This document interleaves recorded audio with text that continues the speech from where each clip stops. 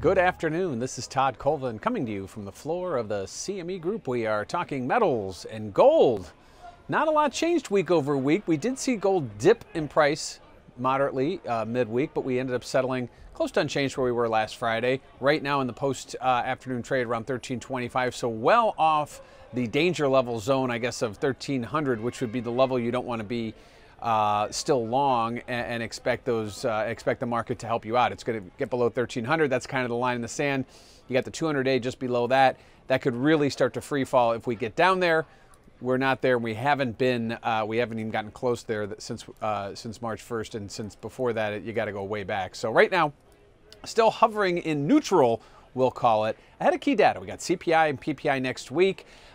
We've got Treasury supply and equities, and then of course we'll keep our everything on the radar when it comes to trade, when it comes to trade wars, when it comes to negotiations with North Korea, when it comes to a lot of different things. Fed talk. Let's not forget the Fed meeting on March 21st. So there is a lot still going on, and gold I think remains in favor as a way to just defend. It's kind of the what if long that you want to hold on to, and you know where you're wrong below 1300. But I think until we get through a lot of this data, we got through the jobs data, which was very mixed, strong headline, weak average hourly earnings. It didn't really have much of an effect. So as far as looking at it from a technical perspective, we are just kind of right there waiting for that next it moment. We haven't gotten there. Inflation data may be it next week, followed by the Fed. We'll have to wait and see.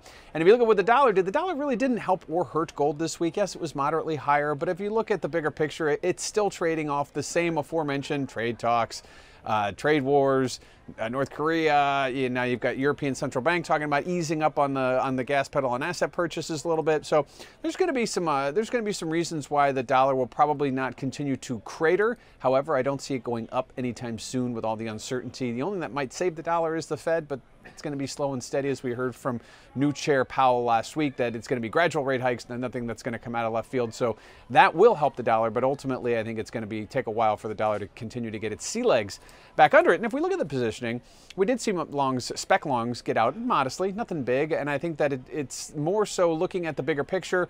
We saw spec longs run for the exits ahead of December FOMC and have been running to get back in ever since, and have been holding those levels. So right now I do see a lot of spec longs. A trade below 1300 would be the sort of the line in the sand, as I mentioned earlier, that would be the level you don't want to be long anymore. At least you want to lay off some of those longs and wait for a better buying opportunity. And the spec longs right now remain, with all the uncertainty in the markets, with the data coming up, with a lot of the geopolitical risks on the rise, and with a Fed that's going to start to get more active. I think right now gold is the place to be as your hedge, and that's what we're seeing. So right now gold in neutral heading into the weekend. This is Todd Colvin coming to you from the floor of the CME Group.